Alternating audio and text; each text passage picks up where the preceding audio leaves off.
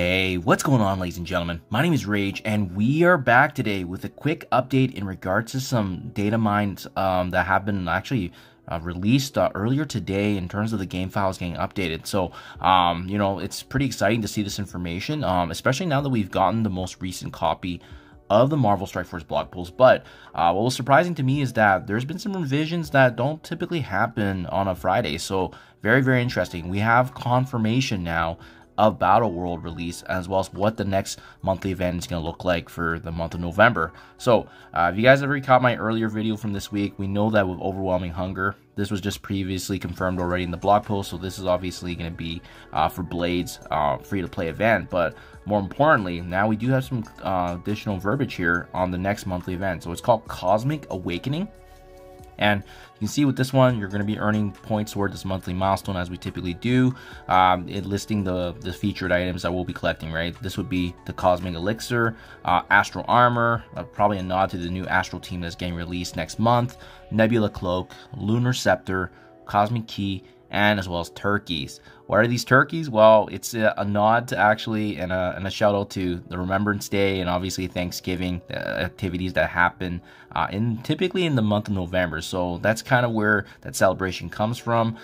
These turkeys are going to be very similar to the candies that we kind of collected in the current month. Now that we're wrapping things up, but you can see you get turkeys and the following meta items, and that's going to be adding a significant amount of points to the monthly event. Now that's pretty much all I can see here. There's going to be several milestones that reward progress towards the Cosmic Awakening monthly milestone, and then even including Gear Tier 18, Battle Gear, and more. It doesn't really say if there's any character shards specifically, but we will see in due time, maybe if the information in the game files do get updated for that. But more importantly, guys, we actually do have a sneak peek here of the next event tied back to this monthly event. So not next week, but the following week. So obviously having some information beforehand is really massive, because now we can start actually preparing. So you can see it's called Astral Voyage, right? We're gonna be earning turkeys, which you can be spending in a store, very similar to candy, like I said. There's T3 ISO 8 ions, and in addition to that, there's gonna be some Crimson Mutant gear. But what can we do as free-to-play players to best prepare? Gain progress in this event by spending campaign energy to earn Voyage Orb fragments, using Undying Team in War, completing the Stellar Conquest web milestone and daily free claims. And remember, you can also earn fantastic rewards, including the Diamond Orbs, T3 ISO 8, Crimson Bio Gear. It's interesting why it says Crimson Bio Gear there, but then in the title, the subtitle, it says Mutant Gear, so probably a typo on their end. They need to likely confirm which one's getting released. You'll also earn points towards the month-long Cosmic Awakening milestone, which we know for the collection of turkeys and the Astral Armor, which is getting featured.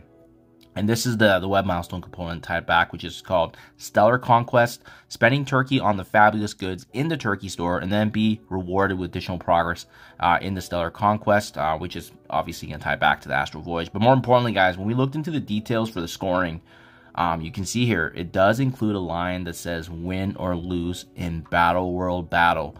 So just to give you guys a confirmed date here in terms of when this data mine was added, it looks like Battleworld is going to be coming in the week of November 4th to November 8th. A few days in between, depending. Usually it's a 7-day event, so it would likely be that Monday or Tuesday. So that would make it the 4th or the 5th. And then on top of that, if you want to double dip on what's happening right now, you can battle in war with Undying Team and bonus points if you have these characters at 5 stars, 6 stars, or 7 stars. And that includes the 3 newest members, being Zombie Iron Man, Juggernaut, as well as Scarlet Witch, her free-to-play event next week as well. So I also want to point out, guys, because now we have confirmation that this is a campaign event, we can actually start hoarding campaign energy right now, so that way it can make this event even easier.